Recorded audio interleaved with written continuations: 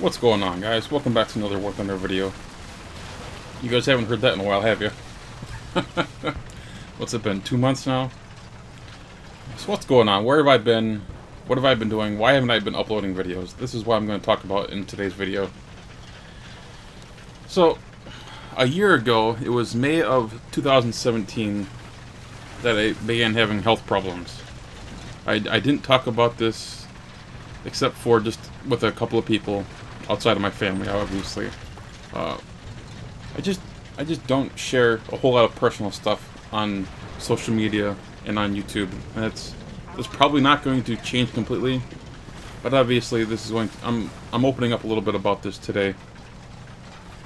And so in May of 2017, I began having heart problems. Believe it or not, it was just an ordinary day doing laundry one day. It was a little bit warmer than it should have been, or what it had been. It was unseasonably warm, you could say. And so I come upstairs from the basement with the load of laundry, and my heart is racing. I sit down, I fold the laundry and put it away, and it's slowed down. I get up to take the dog out. After all, he's got to go pee. And so I get back, and I could have barely made it around the house. And I don't live in a mansion or anything. I wasn't out there for, what, 7 minutes maybe? And my heart is just... You could put my hand on my chest and you could feel the heart. Like it's trying to burst through the chest wall. It's really weird. Unlike anything I've ever experienced in my life. So at that point I realized I was going to have to do something. This wasn't going to fix itself. So I decided to go to the emergency room. And they got me in really well, or really quickly. And they immediately diagnosed it as being AFib. AFib is short for atrial fibrillation. Normally when you hear about people with heart problems, you think of people who have heart attacks or strokes, and it's because of clogged arteries and that sort of thing. AFib is an electrical problem. In a normal heart, in a normal healthy heart, the 4 chambers of your heart take signals, electrical signals from the top of the heart, and those signals tell the heart to beat, to push blood around throughout the body. The problem with my heart is that these signals are coming from all over the place, rather than one centralized area of the heart. So my heart, it doesn't know what to do. The 4 chambers, it's just inundated with these commands to beat. And so what you have is just utter chaos. The heart it's just rapidly beating because the heart just doesn't know what to do. It's trying to follow the orders, but the orders are coming from all over the direction, or excuse me, all over the place. So you just have chaos. And so I had, what, a heart rate of something like 140, 150 beats a minute, which is just ridiculous. A healthy heart is something like 60 to 80, I believe. And, yeah. So what happens is you end up getting tired because your heart is racing almost all the time. Physical activity makes it ramp up more so than obviously sitting down. But even sitting down, your heart's moving or beating faster and at an odd frequency, or odd rhythm I think is the appropriate term for that. Now this is mostly a quality of life issue for me, because I'm not 65 years old or something older. In an older patient, AFib can prove fatal because of one of the side effects of AFib. When your heart is beating erratically and rapidly like this, you're not able to get all of the blood out of your heart.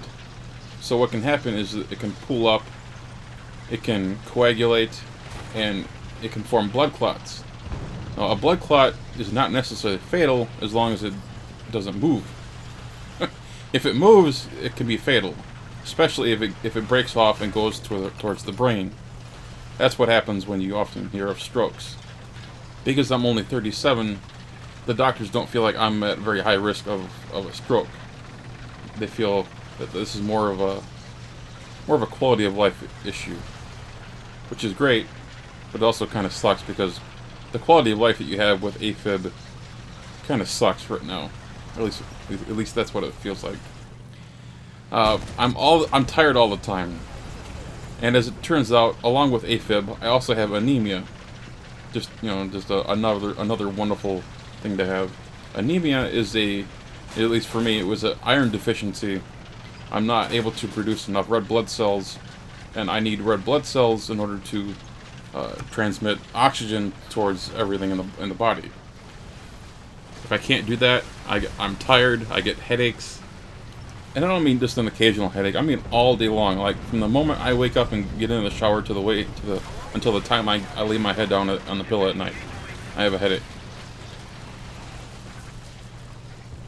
Anemia sucks.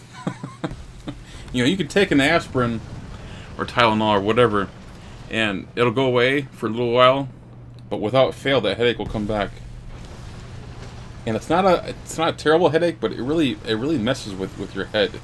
It really upsets you. It's like, why can't I get rid of this headache? Well, it turns out I have anemia, and so I'm in a shitty mood most of the day, and this is why I haven't been making videos. That and the fact that I lost 2 terabytes of videos recently. I had so much footage saved up, then it all just disappeared one day. I don't know if it was a hardware failure or a software failure, but 2.2 terabytes worth of footage just disappeared. That kind of sucked. To go along with all the with the bad mood and the headaches and tired and all that. Yeah, this has been a shitty last year. But truth be told, I'm actually feeling better right now. I still have AFib. I still have anemia, but I'm trying to control the heart problems with a beta blocker. We still haven't gotten down to the root cause yet. I suspect that it's got something to do with my sleep, so we're gonna have to do a sleep study at some point and see if that's connected. It might be sleep apnea. We don't know yet. We have to do the sleep study first, and then we'll find out. The anemia, I suspect, is mostly going to be a diet thing. I have to figure out how to get more iron without taking in too much fat, because I know there's a lot of meats that have iron, but there's also a lot of additional cholesterol with that. So right now I'm on an iron supplement to help my levels of iron increase, so that hopefully I can improve my health a little bit and get some more energy and get rid of these headaches. So far so good, I would say. Like I said, I am doing better. The last year has been kind of frustrating because I've never known how much I could do physically. You know, when you have the heart problem, you don't know how active you can be. So as far as exercising or doing work around the yard or house, you just don't know how far you can push yourself realistically. And I don't rent my house. I don't rent an apartment. I own this thing, so all maintenance and everything, it all has to be done by me. And I didn't do any maintenance last year because I didn't know what I could and couldn't do. And so that's left for a lot of projects this year, and we've already tackled a few smaller ones just to see what I can and cannot do. And so far so good, but the bigger ones are a little overwhelming. It's going to take multiple days to get those done. I also have to set aside some money because some things can be repaired, but other things need to be replaced. And for example, the deck, I need to redo my deck. It's not a matter of cosmetics, it's a matter of safety at this point. Some of those boards are just completely gone. It's just not safe to walk on a few of those boards, so I need to get to the lumber yard and pick up some pressure-treated lumber soon. I've got a set of stairs in the basement that needs replacing as well. Repairing them is just out of the question. At this point, they need to be replaced. So again, another trip to the lumber yard. I'll be able to save some money there because I won't need pressure-treated lumber. But still gonna have to pick up some large lumber. But that's a big project. That's gonna take a couple of days to sort that out. But I hope today's video has given you some idea as to what's been going on around here. It's an issue of time and just not feeling up to it. By the time like 2 p.m. comes around, I'm tired. I'm ready for bed. This is not a wonderful way to live right now. But if you guys ever have any problems, go to your doctor. 'Cause I'm telling you, especially with something like your heart, you don't want to take any unnecessary chances with that. I know a lot of you are young and you probably won't have to deal with any of this anytime soon. But don't be afraid to talk to your father or your brother or someone else in your family, because I know I've been through this. It's just not worth taking any chances. 2 weeks after I went to the hospital to deal with my AFib, I lost my father. Just one day he literally just didn't wake up, and I had my dad. My dad was with me for a year longer than we expected him to be. But he could have been here with us a lot longer if he had been a little bit more concerned, I guess, with his health, a little bit more anxious to get into the hospital to see what was wrong. I mean, the whole reason I went to the hospital for my heart was because I suspected something was wrong, and I learned from my dad. I learned what not to do. Sometimes that's what we do as children. We learn from our parents. Sometimes our parents do the right thing, and sometimes they do the wrong thing. Either way, there's usually a learning experience in there somewhere.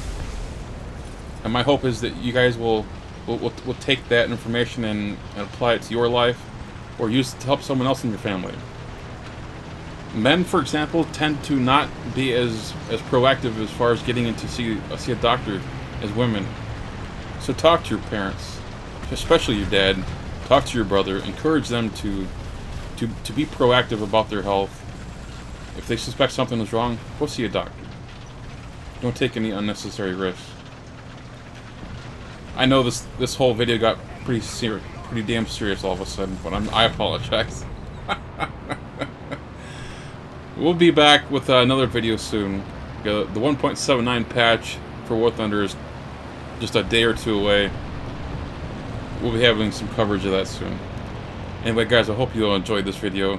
If you did, hit that thumbs up button. And of course, if you're new to the channel, please subscribe. Take care, guys.